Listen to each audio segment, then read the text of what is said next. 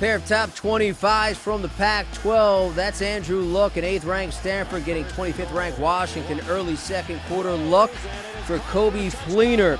Stanford was up 17-7, but Washington responds on their next drive. Chris Polk, who ran for 144, busts up the middle, breaks left, and goes in from 61 yards out.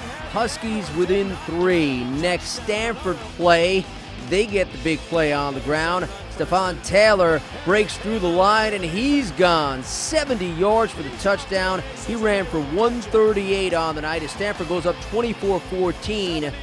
Late second quarter, it's Luck rolling right and finding Drew Terrell.